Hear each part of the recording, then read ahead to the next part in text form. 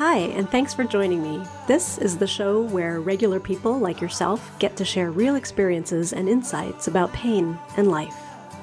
In these casual conversations, we're usually talking about a type of pain that strikes from out of the clear blue, while we're just living life, often doing everyday things that we've done what seems like a million times before. But for some reason, one day, the body suddenly decides it's just had enough. So, is this pain the beginning of the end? Is it a sign of a more serious defect? Are you going to have pain for the rest of your life now? What do you do when this happens to you? Do you reach for over-the-counter pain meds, ice, or heat? Do you turn to your medical doctor or a chiropractor? What about acupuncture, PT, massage? Are you someone who gets irritated by the intrusion of pain? Or does pain scare you and stress you out? Maybe you're someone who just ignores it and have been able to laugh it off for most of your life. I'm your host, Liou, and these are just some of the questions I talk about with my guests. In this podcast series, we explore everyday aches and pains from the perspective of people just like you. I'm a chiropractor, and some of these guests are my patients. I've been working with bodies in pain since 1994, and one of my favorite parts of practice is still the time I get to spend connecting with people about life as it relates to their pain. It's what continues to give me a much deeper and richer understanding. Some of the most significant breakthroughs that I see in practice happen through conversation. It's during these frank discussions that we often stumble upon realizations that can help us move forward. This is exactly why I want to share them with you here. It may not always feel like it, but I'm here to tell you that there is, in fact, always a solution. As long as you're working with a living, breathing body and brain, there will always be potential for change and improvement. Just sometimes not in the way we might have been expecting. In today's episode, I find myself wanting to ask the question, is your stress level stressing you out? We hear a lot in the news and on TV about stress and disease, its effects on heart health and longevity, and all the rest of it. Your sleep affects stress levels, or is it the stress that affects your sleep? There's good stress and there's bad stress. How do you even know which kind of stress you're having? It can be a pretty fine line. In my work with patients, the topic of stress comes up a lot. Pain is a very clear signal that there is some form of stress at play, and part of treating pain successfully, from a holistic perspective, usually involves asking ourselves, what the heck is stressing my body? It can be something you're doing with your movements or positioning. It can be something you're eating, drinking, or breathing that is incompatible with your body chemistry. More commonly, I think when most of us think of stress, we're thinking of emotional stress. Usually, pain is a frustrating combination of all three: mechanical, chemical, and emotional. In this episode, the topic of stress happens to center around a work scenario for my guest. But if you listen all the way through, you'll notice towards the end of our conversation how this work stress manifested in multifaceted ways. And it wasn't until she transformed her situation that she gained better perspective on exactly how broadly she was being affected by it.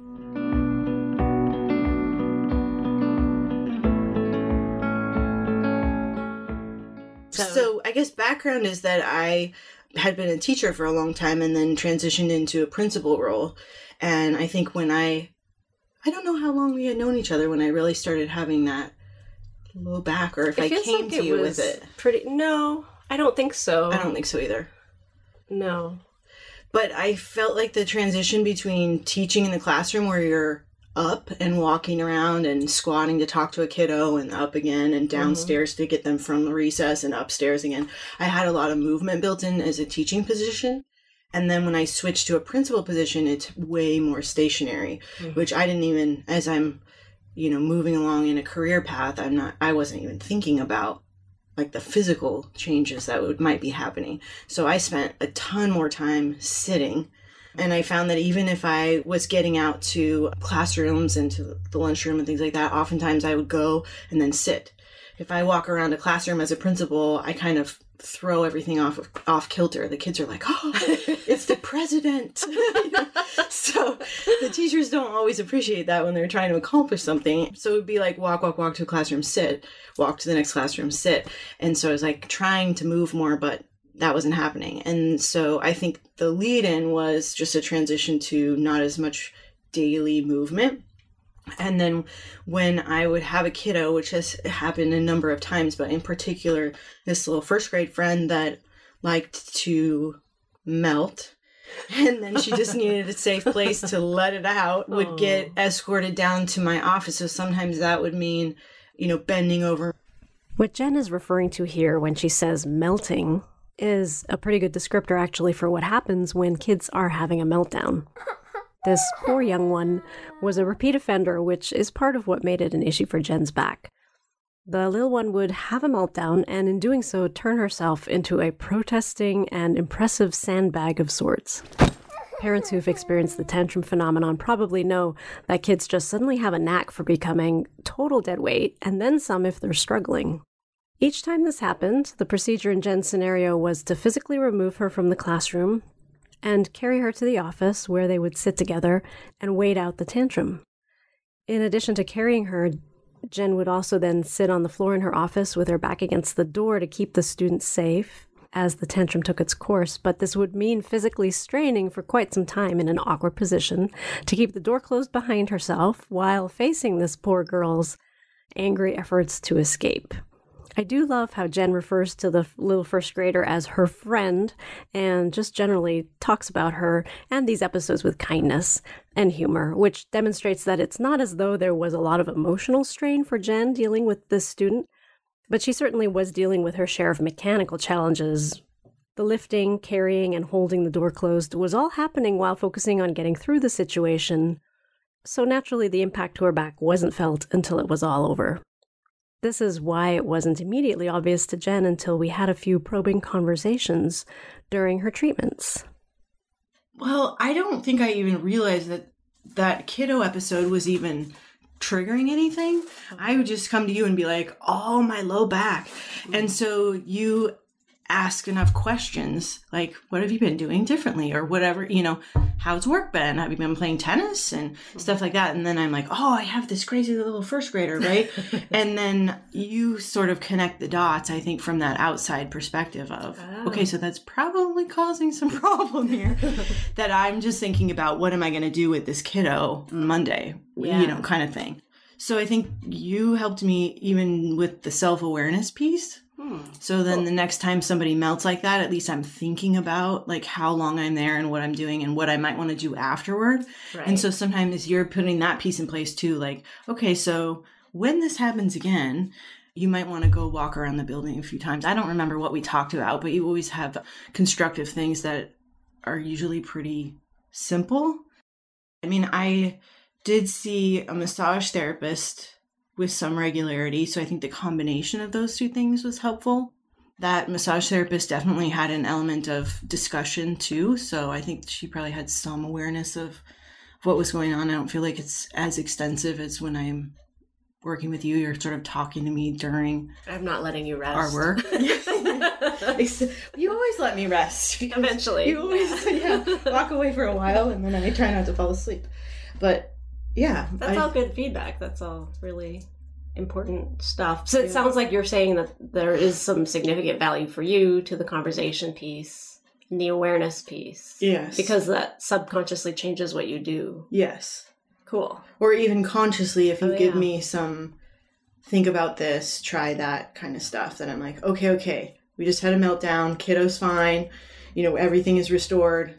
What was it that Youngling was telling me that I should do? And then, like, okay, I'm just going to table stretch or I think about, or I don't know, walk around or something like that. Yeah. How great is it that in this first episode, my guest Jen, unprompted, perfectly illustrates the benefit to the conversation piece in practice. In the current healthcare environment where reimbursement models result in shorter and shorter patient visits, it seems like a luxury to have time for conversation between patients and healthcare providers. But so many times, conversation is essential to uncovering unexpected details that lead to solutions. Okay, now this bit about stretching. You may barely have picked up on it because she mentions it just very quickly. Something about a table stretch as an example of something I might suggest. Just the mention of the word stretch gets my attention because of how controversial the topic can be. I don't think Jen was referring to a specific instruction from me, and it's possible that something I showed her may have felt like a stretch to her, but because everyone's idea of stretching is different, I'll just say a few words about it now, and you'll definitely hear the topic come up again in future episodes. Okay, the one thing I will say briefly about my beef with the stretching do's and don'ts is that the popular notion out in the world seems to be that stretching is a good idea in response to pain and sensations of tightness. I'm just going to ask you to give some thought to what I'm about to say. If you have been stretching something that feels tight or an area that hurts in the hopes of making that go away, it probably feels good to do that, doesn't it? The stretch makes the pain lessen in the moment and even probably for a little while after that too. But looking at the big picture, do you get the feeling that you're just not stretching often enough, or you're not doing it right somehow because this part of your body always feels tight? If something that you're stretching continues to feel tight day in and day out to varying degrees, even if only intermittently throughout the day, could it be that stretching is maybe not the answer? Now, stretching after warming up your muscles with activity is a wonderful time to stretch. This is when it can be very complimentary and safe. Active stretching is very safe. This is when you work your muscles in order to accomplish a stretch, rather than just forcing something, some positioning, and trying to relax into it, hoping for elongation. The reason why yoga works, among many other reasons it works, but one is that the stretching that happens in many yoga poses requires other muscles to do the work of creating that stretch. It's when people strive for the stretch and neglect the muscular activation piece and the strength piece, that's when injuries happen. If I give a patient an exercise that feels like a stretch, it's usually happening with some sort of simultaneous muscle activation, because that is the safest way to get results. As a younger practitioner, I wasn't as careful to teach my patients this, and it's something that I now know is essential. Okay, now that I've gotten that off my chest. Do you have thoughts about stretching? Have you had the experience of stretching something and never really feeling long-term relief? I am very interested to hear your thoughts on it. And at the end of the podcast, you'll hear some links where you can engage with me and potentially with some other listeners about what you hear in these episodes. I don't know. I feel like sometimes pain can be like an itch that really needs to be scratched, but you can't scratch it. Yeah. That's when I get to the point where I'm like, I'm going to take some Advil because like it's distracting me. Yeah, so sometimes I would get to that point, but also try not to, because I feel like when you dull that, sometimes you keep exacerbating the same thing because you don't realize that there's an issue there, so you're not very protective of it. I'm sure many of you know NSAIDs is an acronym, an abbreviation for non-steroidal anti-inflammatories. She mentions Advil, which is a brand name for ibuprofen. There's also naproxen sodium, Aleve, and acetaminophen, Tylenol. And Jen's absolutely right to be careful by trying not to use them too often.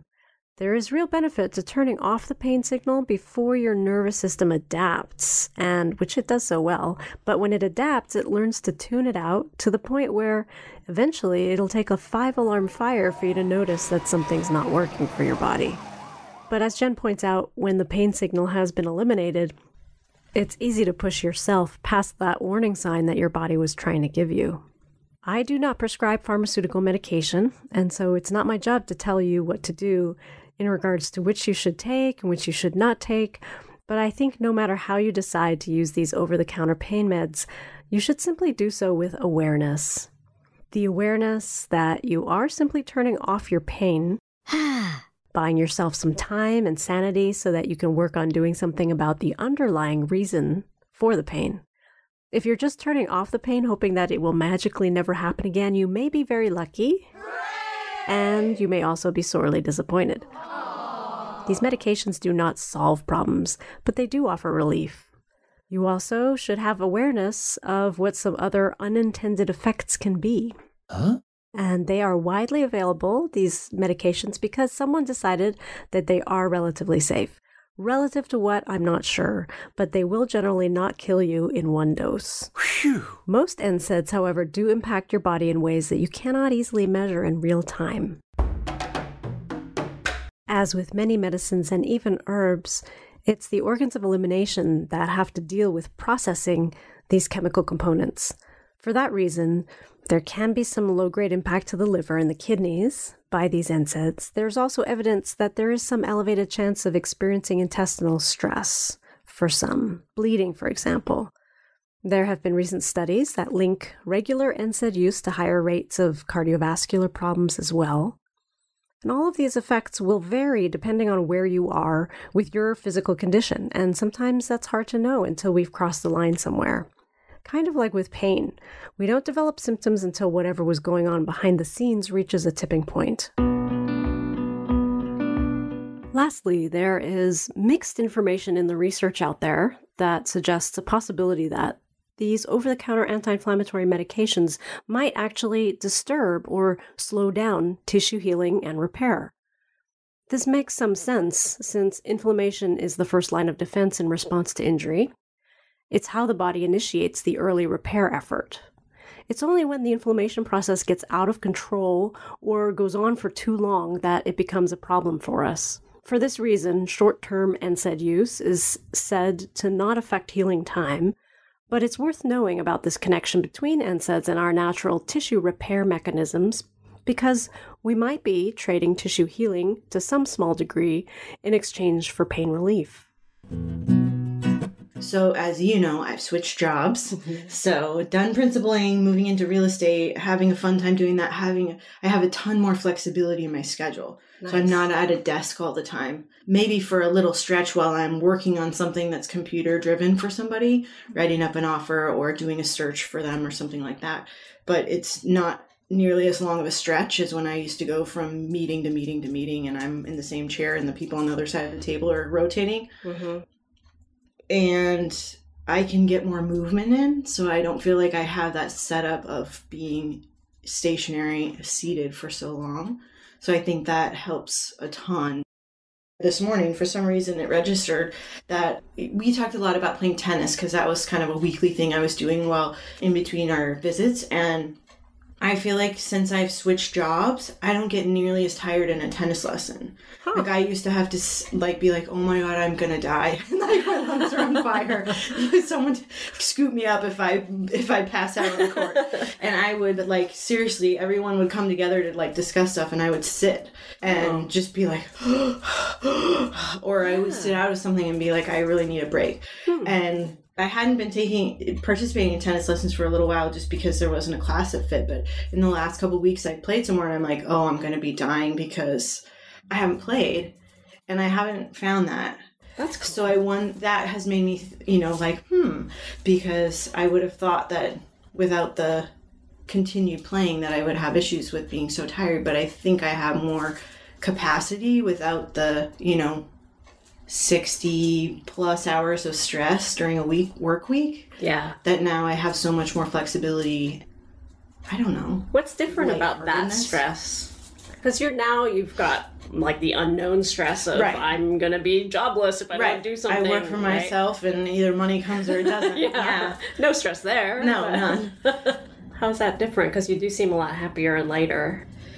I think that some of the pieces of principling were just challenging fit for my personality. It felt like whenever I was interacting with people, it was because there was a problem.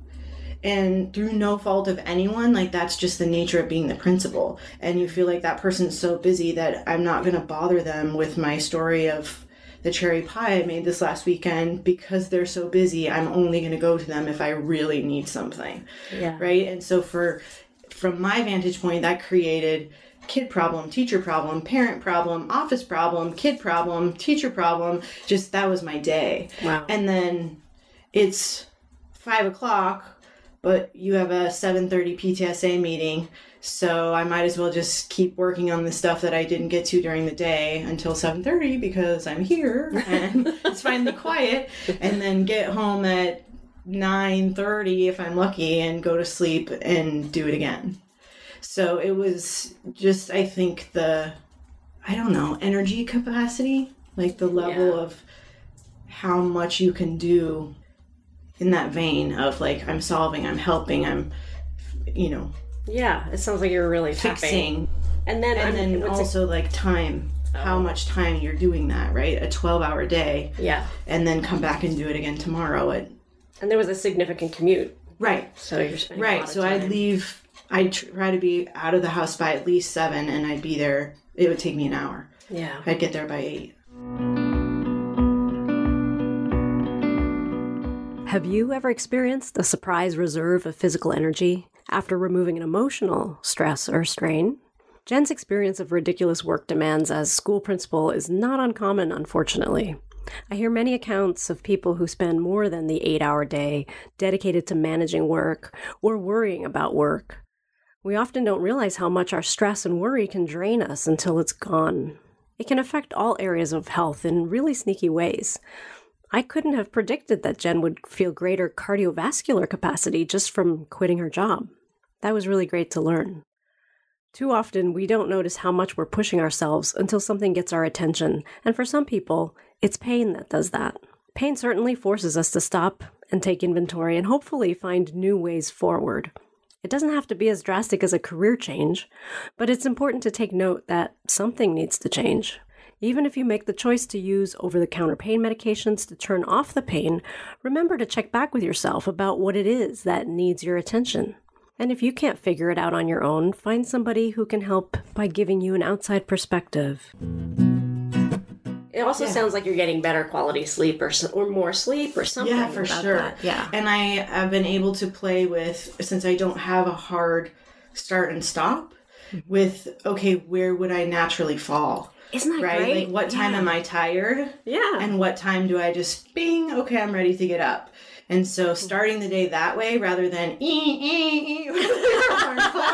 no, is really nice. Yeah. And interesting because I have kind of a window, it seems like.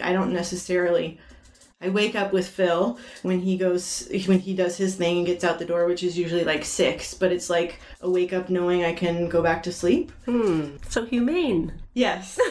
And sometimes I get up at like 6:30 because I just start thinking about stuff or or I'm like, wow, that bagel sounds really good. And get up and toast it. And so there might be some days where I do just get up or I think, oh, if I get up now, I'm going to have so much time to do whatever I want until there's something that I really am committed to do. But sometimes I'll let myself fall back asleep and then it'll be 8 o'clock and I'm like, oh, I'm ready to get up. I think for many people, this probably seems like a crazy fantasy notion. The idea of getting up when you feel awake and ready and going to bed when your body feels tired. But getting to know your biorhythms can be eye-opening and freeing, even if you don't have the luxury to act on the information in the most ideal way. You can at least make better choices about things like when to work out rather than doing things that require focus, or when to eat, or what time to try to go to bed. And if you still don't have any choice about any of these things, you can at least exercise some compassion for yourself when you realize life's demands are simply out of sync with what your natural energy fluctuations are. While the thought of not having to wake up to an alarm is extremely enticing for most of us, for people with depression, it can be really important to have obligations like work, family, and even a pet that needs feeding or walking first thing in the morning. Without reasons like this to get up, someone whose system is neurobiochemically compromised simply won't, and that can lead to a downward spiral of self-perpetuating depression and fatigue. Have you played with the notion of biorhythms? Does the freedom to get up when you want appeal to you, or are you someone who likes to have a reason to force you to get out of bed? Maybe it's the other end of the day, needing something like a good book to entice you to start the sleep ritual? Is there anything else you want to add? A nugget that stands out for you about where you're at now? I guess it's been an interesting journey in exploring kind of that stress connection with how your body responds. And I feel like it's been great to have you involved as an outside lens, asking questions and probing so that you're sort of making me think about those pieces. And then I can make insights on my own out in the world. What are your thoughts about the effect of stress on your body? Have you ever had the chance to experience the connection yourself? It's something that affects all of us at some point. The important thing is to take notice. And then the question is, what do we do about it? What are we able to do about it? Jen has transitioned from a work stress that was wildly outside of her control to a more creative stress, a stress that has payoff and is much more self-directed. So instead of stressing out about how to manage all the chaos being thrown in her direction, she's now only stressing about this amazing new venture that she is creating for herself and calling the shots on. Whatever change we make in response to pain or stress, it has to match our unique needs. Not everyone would thrive in the situation that Jen has created for herself. And maybe she will show up in a future episode for a follow-up on how things actually end up panning out, and if she manages to stay in control of her various aches and pains. That wraps up the very first episode of Conversations About Everyday Pain. Please join me for another episode next week with more explorations of why it hurts, how to make it stop, and keep it from happening again. If you have thoughts about this episode or want to share your own experiences with pain, please join and help me grow the Everyday Pain Forum on Facebook groups. If groups are not your thing, you can just like and follow the Everyday Pain Guide Facebook page or check out tweets by @KnowEverydayPain. Our theme music is by Eric and Magill. Occasionally, guests' names are altered to protect their privacy. Thanks for listening, and until next time, I hope you also find a way to talk about your pain.